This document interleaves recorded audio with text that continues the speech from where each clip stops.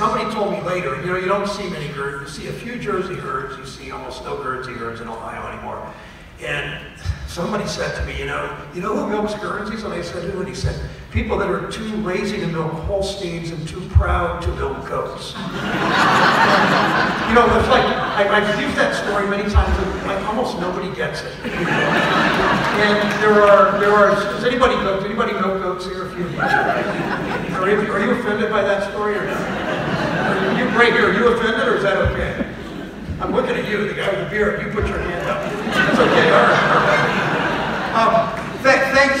Thank you for what you've done. And John McCracken has been with my office since my first day in office in the Senate in 2007, and he works on our agriculture issues. He grew up in a small town in South, a little bit east of here in Wilmington, that area.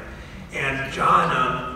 One of the reasons that I think that you've honored me with this award is certainly the work John's done, but John's done this work because people like Carol and people like Amelia and people like Dean McIlvain have come to him with ideas about what we actually need to do to this every 5-year farm bill. And you know, the farm bill traditionally is more about agribusiness than it is family farmers. It's more about high yield, heavy fertilizer farming than it is about organic farming. It's just the way our country is, and it's far too much the way Washington is, and it's the way power in our society too often is. And that's, but you have helped. You have helped by bringing ideas and information to us. In fact, Dean and John were talking as we were walking down the hall coming onto the stage area about what's happened with organic grain.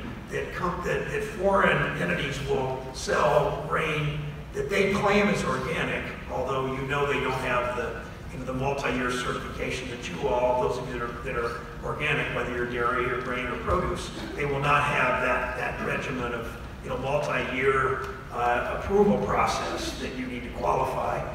So that grain will come to American ports, and we really aren't equipped at this point in our country.